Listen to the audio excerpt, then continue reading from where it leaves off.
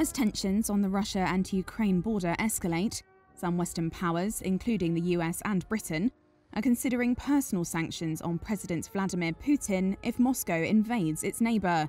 But what would that mean for Putin?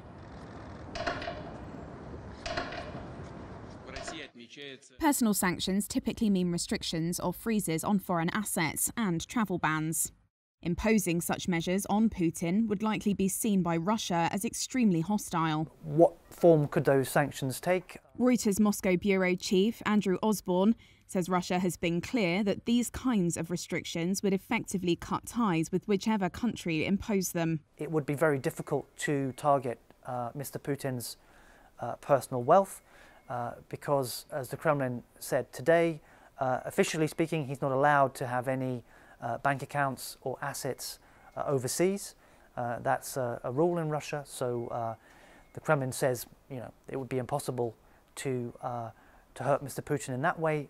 The other kind of sanction that they could go for, something which has been done in the past by both the United States and the European Union, would be some kind of travel ban that would restrict Mr. Putin's movements to attend international events. Again, that would be an extraordinary step.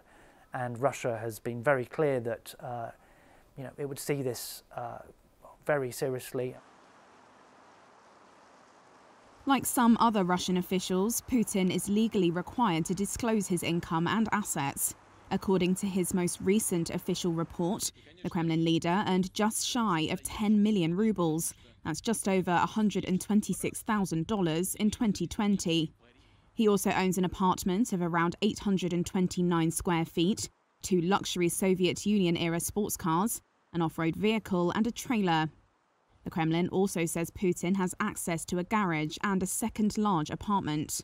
It's hard to accurately estimate Mr. Putin's wealth. There are, of course, official declarations that he has made in the past which have set out what assets he owns, what property, vehicles, how much money he has in his Russian bank account. Critics say, of course, that these official declarations really are only the tip of the iceberg, and that in fact that Mr. Putin is fabulously wealthy and has properties all abroad in many different places and is one of the richest men in the world. Putin and the Kremlin have denied allegations that he has huge amounts of wealth abroad, saying that they are without any foundation. Putin's most prominent domestic opponent, Alexei Navalny, who is currently in jail, is one of those who has alleged that the Kremlin leader's wealth is considerably larger. He believes Putin has an opulent palace near the Black Sea coast, and other critics have also said that Putin's wealth is held by a circle of loyal Russian business people on his behalf. The Kremlin denies all of these claims. The reality is that, in practice, sanctions might not change much for Russia's president.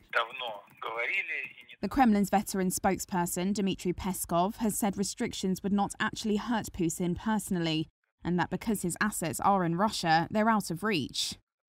He added that Putin's salary income is also already under sanctions.